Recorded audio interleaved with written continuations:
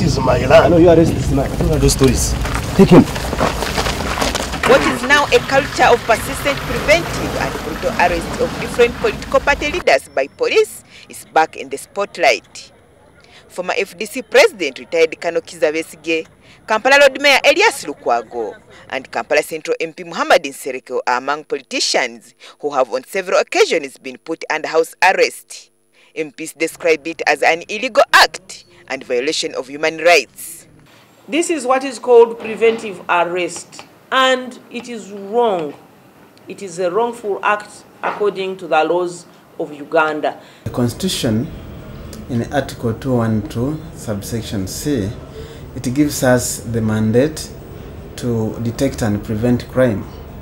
So when we detect the possibility of a crime occurring, we definitely come in.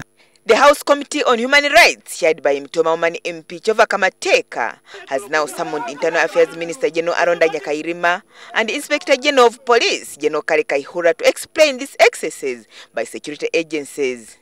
These two departments will be coming before this committee to explain the issues of these happenings.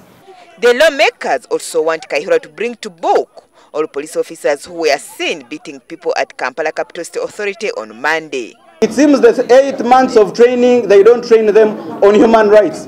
I'm offering 100 million to the police force to go for refresher training on human rights. Let the police investigate these events and find out members of the forces who were involved in human rights abuses and deal with them according to the law. The people who were at KCCA were commanded by one Ruhwezi. I think before we ask anyone, before we ask Kayihura, before we ask Aronda, we should be able to bring Ruhweza here. The investigations are on. We want to find out whether really police officers were part of this act, and whoever will be found to have participated will definitely be subjected to action. Separately, the Katikiro of Uganda, Charles Peter Maiga, has also condemned the police's conduct.